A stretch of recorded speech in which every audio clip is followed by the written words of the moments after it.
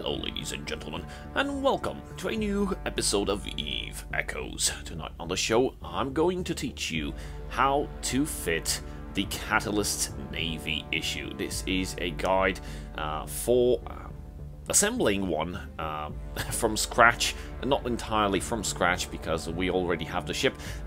Big shout out to Zeront for being able to provide us with the ship. He spent a lot of time cooking this baby in the ovens. So the Catalyst Navy issue is a formidable weapon. It's one of the top class destroyers. It's an advanced destroyer. It's based off the Catalyst hull, and it has quite some interesting bonuses. It used to be a monster in the betas, but it was, I'll be blunt about it, it was quite nerfed. Before we get into the episode, please remember to throw in a like and a subscribe if you like what we're doing here on the channel. And remember, if you wish to support me and help keep this channel alive, there's a YouTube channel membership. You can help with some donations. Donations as small as $2. Link in the description. So back on track, back to our business here. The Catalyst Navy issue, as I mentioned, is a formidable opponent even after the nerf. Although I have poor skills, it has decent DPS and decent tank, and you can toy quite around with the fittings. So let's take a look at the actual ship description. Catalyst Navy issue is a destroyer, it's tech level 5, has a roll bonus of 25% small railgun optimal range. If you add the additional damage, you'll get to some interesting bonuses. Let's see, small railgun operation bonus spell level will get an additional 5% small railgun damage, 7.5 small railgun tracking speed and accuracy fall off, and per destroy command level you get 5% armor, 5% scan resolution and 5% sensor strength. During the betas, this was a brawler. Now it has been redesigned towards mid to long range engagements, but it's still quite as good as a brawler thanks to the decent tank that it has. Let's take a look at the basic info. We learned about this button. We get into the attributes fittings, and we can see that it's an armor tank vessel. If you remember when we covered the Gallente ship tree, the Gallente prefer armor tanking. We've got 1367 armor hit points and just 1133 shield hit points. The resistances on the armor pretty standard for an armor tank. 50% EM resistances, 35, 36 thermal and kinetic, and just 10% on the explosives. So it has an explosive hole that you need to plug because people will be exploiting that, no doubt about it.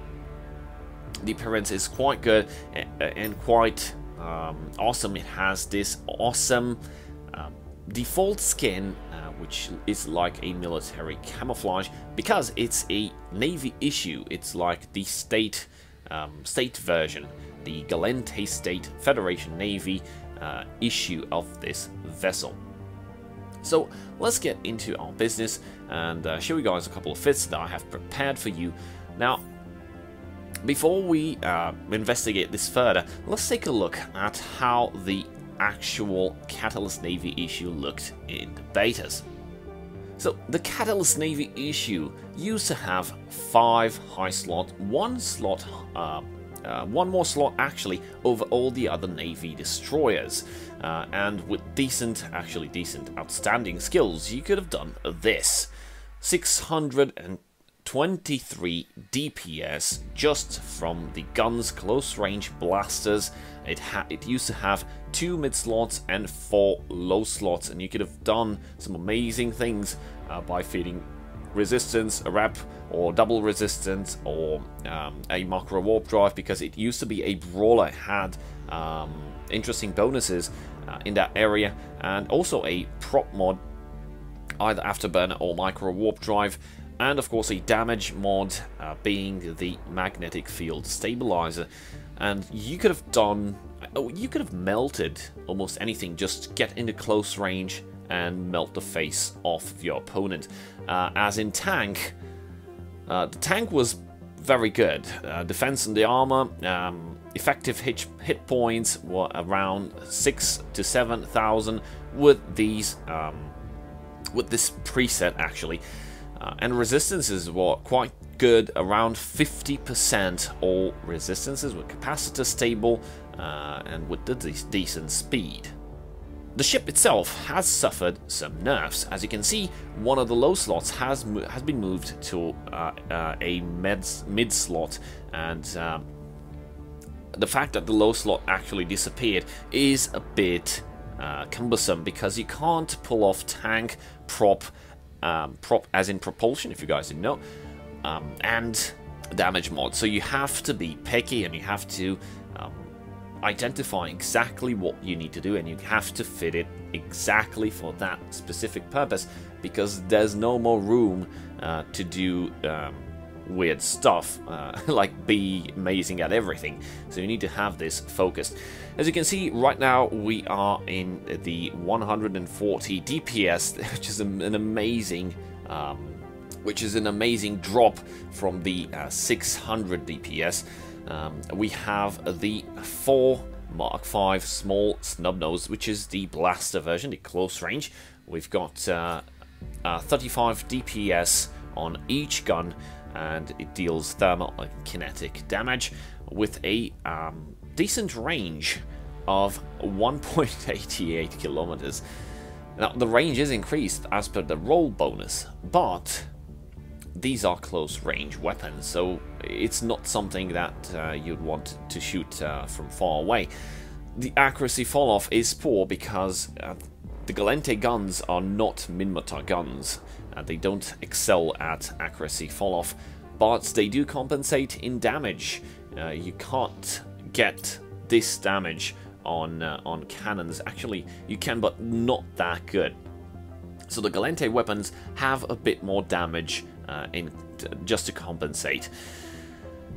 On the med slots, I just fit a small energy neutralizer. It's a Mark III. You can go with the Mark V. I just grabbed whatever I had in my inventory, and of course this one is very needed. The Mark V stasis webfire, the Gallente guns, especially the snub-nosed, the blasters. I can't get around these new names. It's pretty weird. So you do need a web because you want to keep stuff in place. The tracking is a bit poor, so in order to deal maximum damage, you need to be inside the optimal range, and you need to keep your target in one spot. Again, the extra slot can be used for either another web, or you can go with a warp disruptor, but that is pretty expensive, so you need to like farm. But I would recommend going out with warp disruptors unless you're living in nullsec and you have like if you're flying in gang fleets. Going all solo with warp disruptors is pretty bad. I mean, you're bound to lose it at one point, and you're just gonna red it. 9 million. This is like an entire ship, so be mindful of that. The low slots, I just fit a small afterburner. Why small afterburner? And why not micro warp drive? Well, the micro warp drive has received a nerf actually as well. It's not actually a direct nerf, it's an indirect nerf. The warp disruptor affects, as opposed to the beta, the warp disruptor cuts down the micro warp drive. Now, we will talk about this probably in a future video in which I discuss this issue with the warp disruptors, warp scramblers, and the micro warp drive, and why this is not so good of a design, and why it should be reworked and probably have the warp scramblers introduced, because you guessed it, the micro warp drives get cut down. I think we already mentioned they get cut down by the warp disruptors from 24 kilometers. That's completely destroying your propulsion mods, and you have no way to move around. And if you're using close range weapons, you're at a very big disadvantage. So I'd rather go with afterburners and stasis webs to try to grapple on the enemy, get as close as possible, and start applying damage, and then run away. I have a damage mod. You can, if you fit rigs, damage rigs, you can get rid of the damage mod and add the reactive armor hardener. We have it here. It provides some more increase in the armor resistances, and I usually like to go with the small armor repair. Now, in 1v1 battles, you can go with the armor plate. It gives you a flat passive amount of armor, plus when you activate it, you get, just like the shield extender, you get an additional bonus in armor hit points. Now, the problem with that is it goes away, and if you already have a hole in your armor hit points, that hole is not covered by the armor points given bonus. When the bonus goes away, when the activation, which lasts I think 20 seconds, the extra shield or extra armor that was given to you is actually in an extension, so it goes away and you are still left with the armor hole, the amount of armor that you lost. It's not the boosting and gaining that extra HP is not going to go into the to your armor directly, so you're still gonna be left with armor missing. So those kind of items are usually good versus actually just in 1v1 situations. If you're in like a 1 versus multiple, you're kind of fucked using that item, unless you have like 90% resistances all the way, which is, at least on this ship, is not doable. I think not at this stage of the game, maybe with more decent skills and more stuff. So I really like to fit, because I usually get myself involved in 1 versus multiple, and I like to kite my opponents and then cherry pick the ones that I want to take down. Remember, we've covered this in solo PvP or small gang PvP. Pick your fights correctly. So you can toy around, try to bait them out of the group, and then just slice one open, and then either warp out, do some tactics, try to see if there's like some other members of the group that gonna give chase to you and wipe them out as well. Don't get involved with multiple enemies at once, because you're gonna fail. It's the tank is good, but it's not that good when you have like some big DPS incoming. You're just gonna get blown out of the sky. Pick your fights correctly. This ship also does well in PvE situations. Before we get into that, let's look at the rigs. I usually fit an anti-explosive pump. As you can see, we have the defense here already buffed up on the explosive. You can add an additional anti-explosive pump just to compensate, and you can leave the fit as is without any resistances on the low slots. Otherwise, you can fit the rig slots with damage rigs, and then you can get the magnetic field stabilizer out and put a resistance module inside. So there's a way to toy around with it, and you should be fine. So this is the close range fit. As I mentioned, the extra low slot, the extra mid slot, you can either go with a warp disruptor or a stasis web, but I wouldn't recommend the warp disruptor. Period. So this is pretty much the damage on close fit. It's not that good. We also have a fit available, so we can swap it out and show you guys the differences in range and in DPS. We have the Mark 5 small rifle railgun, which is actually the railgun, the long range version of the Gallente weapons.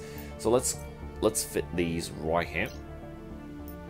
1, 2, 3, and 4.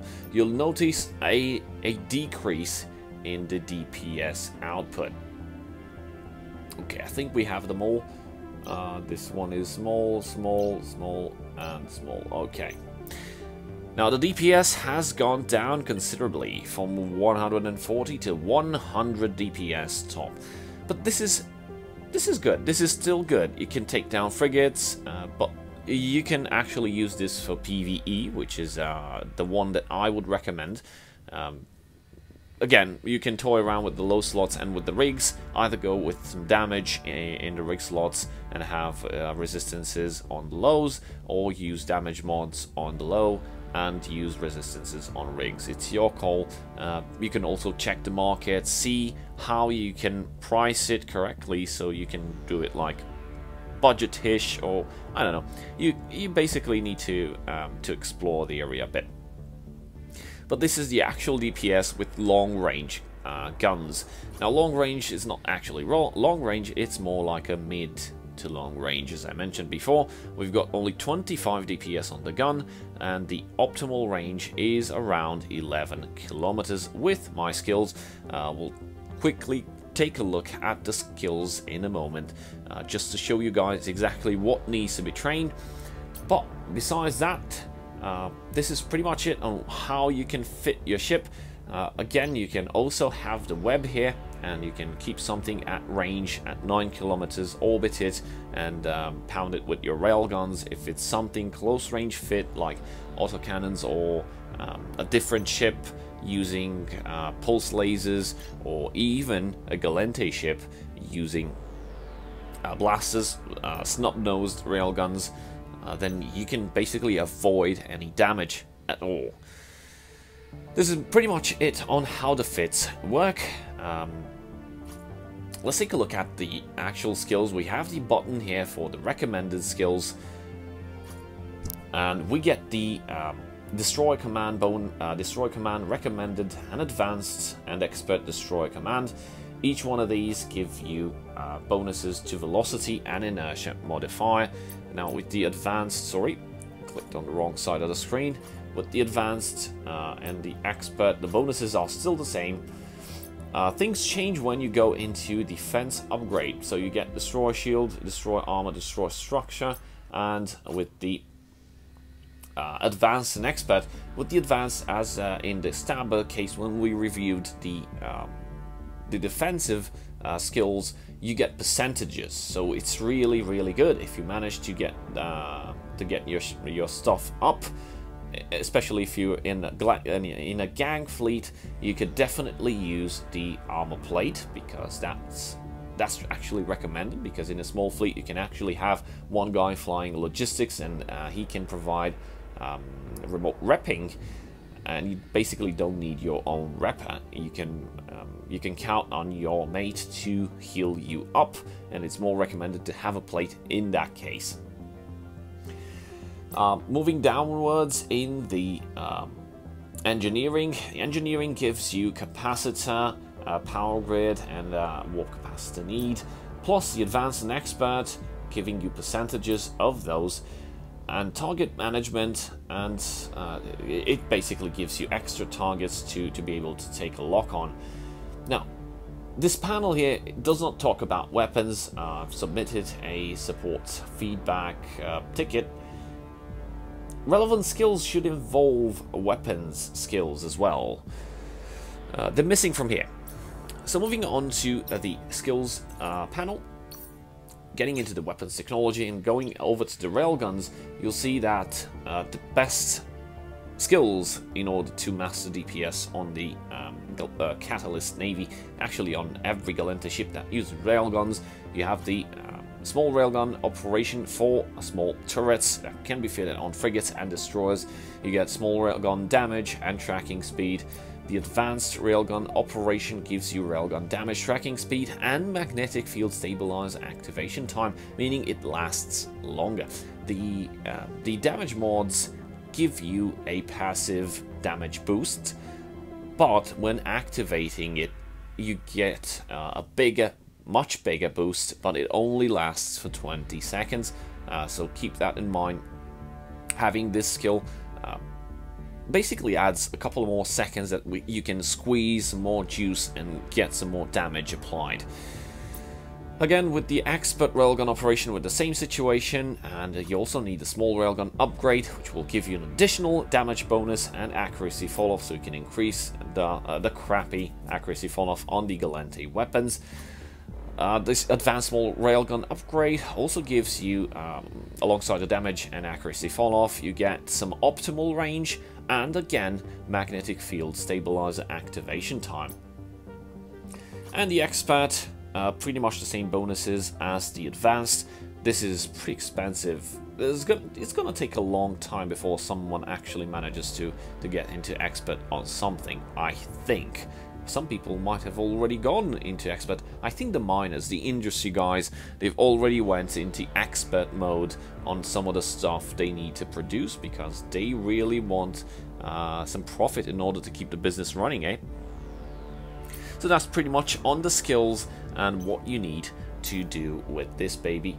Let's get over into the fitting screen again. Let's fit our snub-nosed and see how good it fares versus some NPCs. Let's fit these back up. Remember, we have just 1 kilometer, actually almost 2, 1.88. So you actually need to be right in front of your opponent point blank range in order to apply damage. Otherwise it's just gonna suck, and you'll probably notice it immediately. So back to our 140 DPS. Let's get out of the station and let's warp to an anomaly. There was some anomalies here in the system. Serpentismal anomaly. Yeah, that does not help us. Let's search for an anomaly quickly in oh, there it is. We're going into a 0.5 high sec. Now the 0.5 usually have warp drive active. Level 4 anomalies. We're interested in level 4 or level 3 just to showcase you some damage. Of course, I don't have decent skills. I just have like level 4 in something and level 3 in small railgun upgrades. You'd want to take this to advanced and you'll actually be able to reach somewhere around 200 DPS, which is quite good because that DPS can be compared to a cruiser DPS. This is still a formidable weapon, even if it has been nerfed considerably.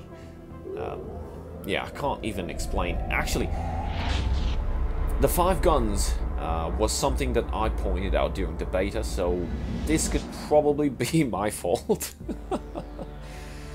I noticed that all the other ships had like 4 weapons, and I submitted a ticket and I asked like, what's up with this one having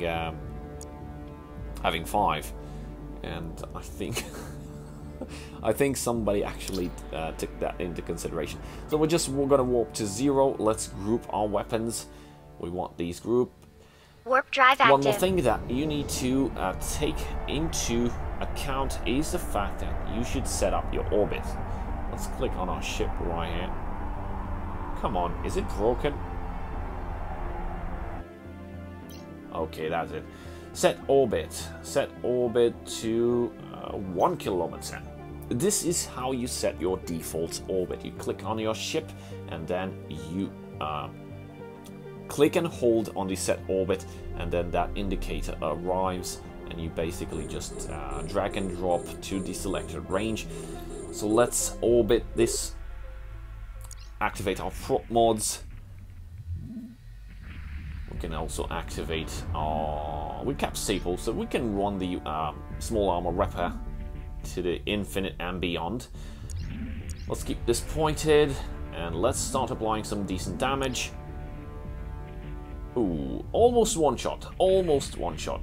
Let's see how we fare against this one. Okay, we've webbed it.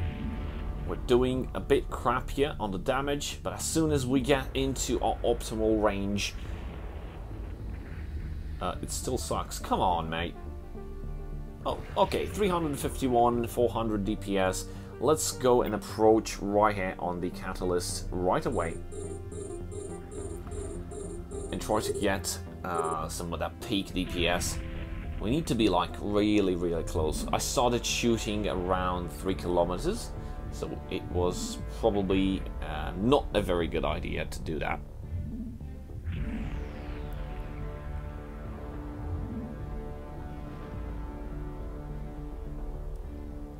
Okay, we are point blank range. Let's keep this webbed, so no more moving. And let's activate. There we go. Yeah, the shield has natural resistances. The armor, not so much. The kinetic, there we go, 371. That's the biggest on a destroyer, so it's actually pretty good. The important thing is, let's not web. Sorry, let's deactivate guns. So let's start orbiting. Just to show you guys the tracking. Oh, never mind. The NPCs don't usually have afterburners and stuff, so it's pretty standard to have them in place and just activate your modules and fire away. So that's pretty much it on what this ship can do. I guess we'll be able to see if it actually keeps adding up once you get into the higher grade skills, and if it's still a worthy ship flying versus bigger things, because as the game progresses, you'll notice that people just hop into bigger and bigger stuff.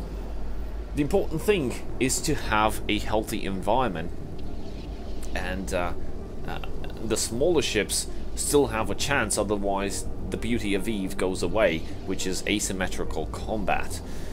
So it's going to be interesting to see if all these smaller ships, like the frigates and the destroyers, and even the advanced versions of them, will still be able to be very good versus bigger ships like battle cruisers and stuff. In numbers, you can do stuff, but I'm interested to see if you can get some outstanding DPS on a faction ship, a destroyer size, and still be able to take down your opponent, which could be 2-3 tiers higher than you. Thank you guys for watching. A very, very big shout out to my channel supporters. See you guys next time. Cheers.